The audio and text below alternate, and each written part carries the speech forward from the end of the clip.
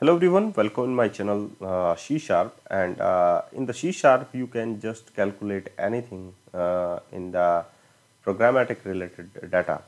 So in this video tutorial just I am going to add and I am going to calculate the age, birth date age in C Sharp.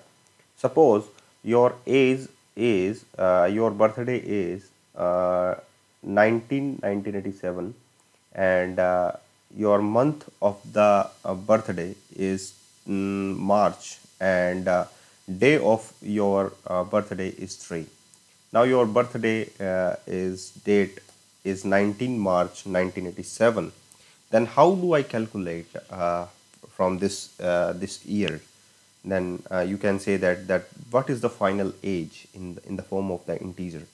So here we have a class that calculates the age. Suppose your birthday date is there 19 March 1987. So first of all get today date by using DateTime class. So DateTime dot today. So here we have a today date, and just I want to subtract the birthday date from today years, like 2022. Subtract 1987. So you can just got 22 and 13. I mean to say that 35 years. Just I want to get it. But first of all check birthday date dot date is greater than today dot add years minus age.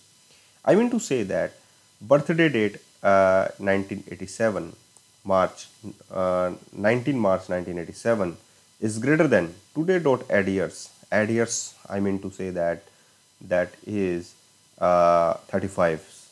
So it's subtracted years. So it is false.